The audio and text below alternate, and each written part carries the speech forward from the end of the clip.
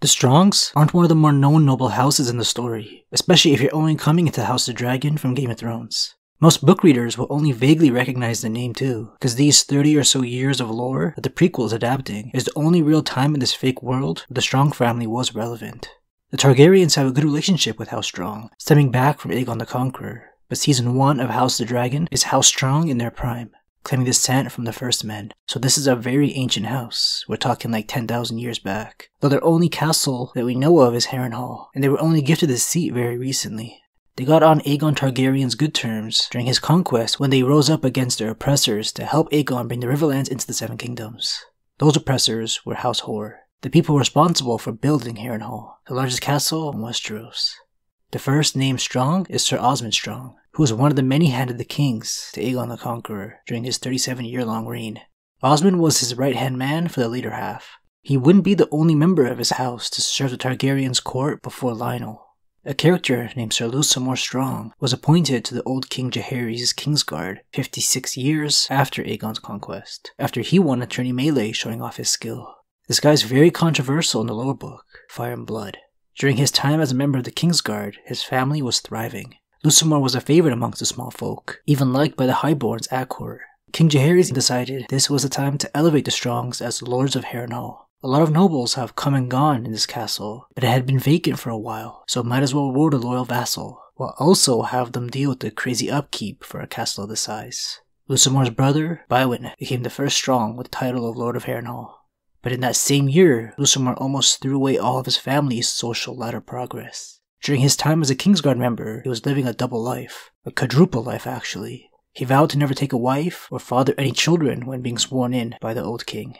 But he decided to go out and find himself 3 wives who he had 16 children with. Don't know how he found the time, or how none of the other women knew about the other wives. A huge shock to the city, something TMZ or a small-time YouTuber would have milked to no end for some views.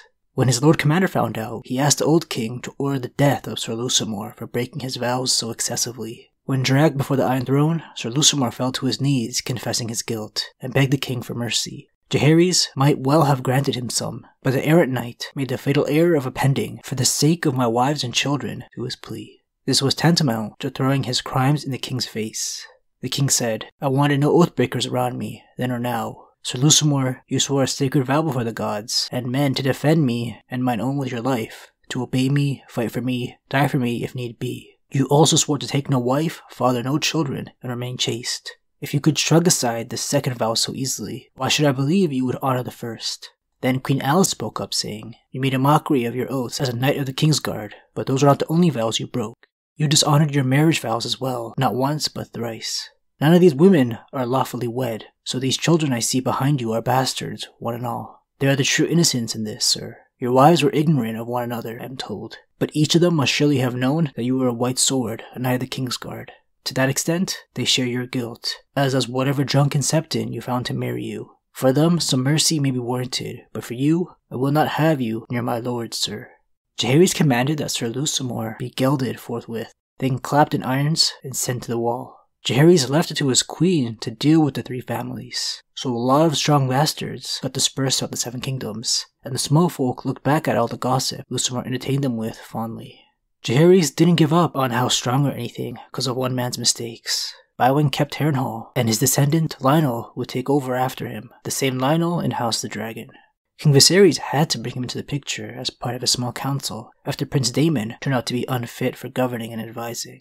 Lyonel had the reputation of being competent. Few knew how intelligent he truly was because of how quiet and less ambitious he was than others of his era.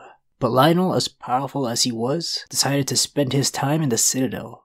Only going by his large stature and slow speech, many assumed he was all brawn and no brain. The Strongs seemed to be built to be warriors. Lyonel is a man who was able to forge 6 links to a maester's chain, which is nothing to scoff at. It meant he had full understanding of 6 different subject matters, like healing or history. Lyonel's expertise was laws, however, and replacing Daemon as the master of laws on the small council was why he was brought to court. A lord forging a maester's chain is not very common. It's usually a younger brother or a cousin that does so because he has little chance of ever leading the house and needs to find purpose elsewhere. Lyonel was a lord and just had a thirst for knowledge. A maester's life just wasn't for him, so he didn't become one. The position of Master of Laws is exactly what it sounds like. being a primitive version of a lawyer or judge. He was so good at advising Viserys that after 4 years on the small council, he was promoted to Hand of the King, a very elite position. The second strong to be a king's right-hand man, but not a position that's very glamorous because of how much serious work it entails. Otto Hightower, the former hand, that had to be removed for how ambitious he was, couldn't even hide his interest in elevating his own family, House Hightower. This made Lyonel that much better, contrasting Otto. Lyonel didn't have to be conniving to raise his family standings. 2 out of 4 of his children that he brought to court would get elite positions. During his life, he went through 3 wives and became a widower 3 times, but any further details aren't given to us. His 2 maiden daughters became handmaids to Princess Rhaenyra, whilst their elder brother, Sir Harwin Strong, called Breakbones, was made a captain in the Gold Cloaks. The younger boy, Larys, the clubfoot, joined the king's confessors, so he had some interrogation and torturing responsibilities for prisoners. Before long, it would be Larys also getting a promotion as the Lord Confessor, who leads all the other confessors. He was also given a spot on the small council as Viserys' Master of Whispers. 2 jobs that involve some dark practices. Where the prequel and lore books differ is how much focus is shifted amongst the strong family at court. Lyonel's got a fair share amount of camera time, as he should, but the daughters are cut from the show as far as we know.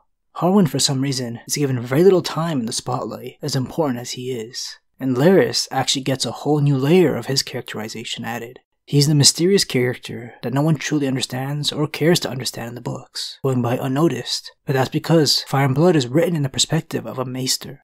There's some nuance that comes with television. Still nothing compared to the actual novels, of course, because they go inside the characters' heads, unlike Fire and Blood.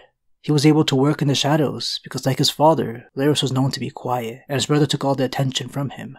Harwin was everything his little brother wasn't. Larys Clubfoot has a crippled leg from a birth defect, keeping him away from the tourney yard and tourneys, while Harwin was the strongest man of this era.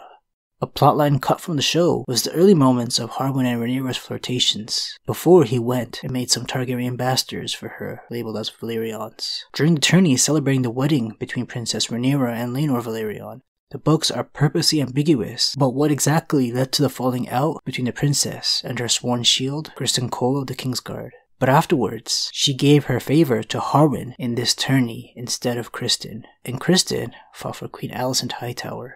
In this wedding tourney, as strong as Breakbones was, Criston outskilled him in the tourney melee and seriously injured him. Harwin was left with a broken collarbone and shattered elbow. An infamous court jester would refer to him as Broken Bones afterwards. All we see in the show is Criston bait Harwin into attacking him after publicly calling Rhaenyra's boys his bastard sons. It was just an insinuation, but everyone knew what he was doing.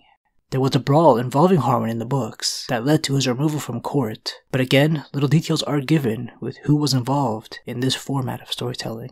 Big spoilers if you haven't seen the 6th episode of House of the Dragon, but very soon after he's heading back to Harrenhal, a fire takes his and his father's life. There were many rumored suspects in what was ultimately declared an accident. The 3 big names being either the rogue prince Daemon, the sea snake Corlys Velaryon, and little brother Larys Clubfoot. This location is considered to be cursed for all the deaths that come to occupants, so that only helped the perpetrators to get away with it. All 3 would have their reasons for wanting Harwin dead. Daemon always had his eyes on the princess, and what being her husband would do for his life. Corlys as revenge for none of those so-called Velaryons being actual Velaryons, and Larys would be the Lord of Harrenhal with his father and brother out of the picture. House of the Dragon doesn't bother playing out this mystery on screen. They straight up show Larys order their deaths. Larys didn't rush over to rule Harrenhal and the surrounding lands. He left his great uncle Simon Strong to look over the place as a castellan. There are some unnamed cousins mentioned living in Harrenhal, but they're not important. There is one strong family member that is as mysterious as Larys in the books. Her name is Alice Rivers, which makes her a bastard born from a Riverlands noble. She may be Lyonel's bastard, but it's not concrete, so hopefully House of the Dragon develops this character as well as their handling Larys. They added a whole other layer to him, aside from being a villain. His sociopathy is at a point where he claims that children and love are a weakness. Jacaerys, Lucerys, and Joffrey will never receive the strong surname, even if Harwin being the father isn't much of a secret. Neither Harwin or Larys get married. If this is how Larys feels about having children, this family line is in trouble. Where are Lyonel's handmaid daughters when you need them? In House of the Dragon, it appears Larys has made an effort to create a personal sigil. House Strong sigil depicts the Riverlands' iconic massive rivers, the blue, red, and green fork. Larys's is a little firefly. Normal for a second-born son to do so, but weird for a character that doesn't care about his lineage. Not like he's creating a house, just a big ego thing. I'm sure we'll be seeing a lot more of Larys after all the setup for his interest in Alicent Hightower's faction at court. But this is how strong leading up to House of the Dragon. Happy to see them be such fan favorites.